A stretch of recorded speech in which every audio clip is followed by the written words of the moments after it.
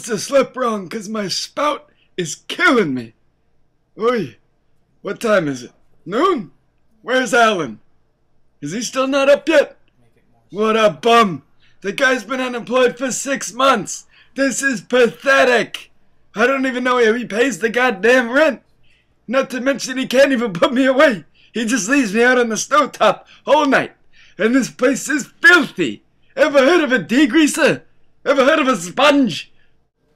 Ah, there he is, king of the castle. For God's sakes, could you at least put a shirt on?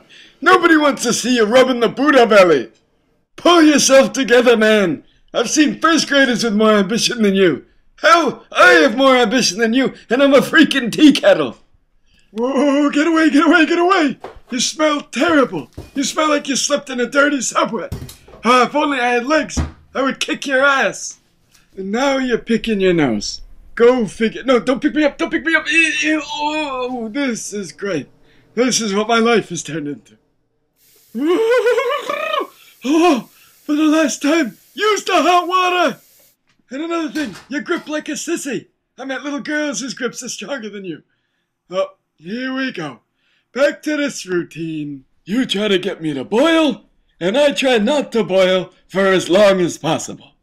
All right, I gotta take my mind out this heat. Happy thoughts, happy thoughts.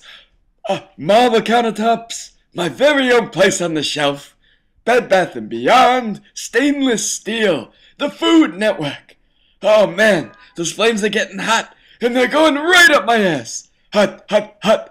I'm a little teapot, short and stout. Here is my... What am I doing? Why am I singing that song? I hate that song. It's so demeaning. Not all teapots are short and stout. Some are tall and thin. Okay, my insides just started to boil. Shoot, just gotta hold up a little longer. A little longer. Oh no, I can't hold it anymore.